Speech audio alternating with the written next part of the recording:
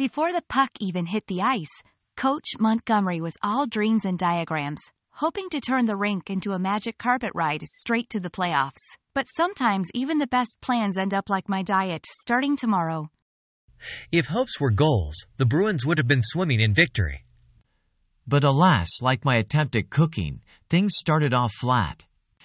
Maybe they thought the game was a baking contest, because they sure didn't bring the heat early on. The Senators must have heard the Bruins were handing out goals like free samples at the supermarket. Smeckle and Chike Run grabbed theirs 51 seconds apart, faster than me at a midnight snack run.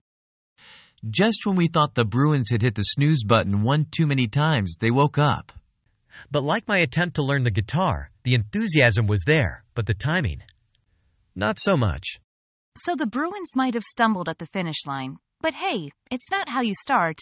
Oh, am I kidding? Let's just hope they save the real magic for the playoffs. After all, in hockey, as in life, there's always a chance for a comeback.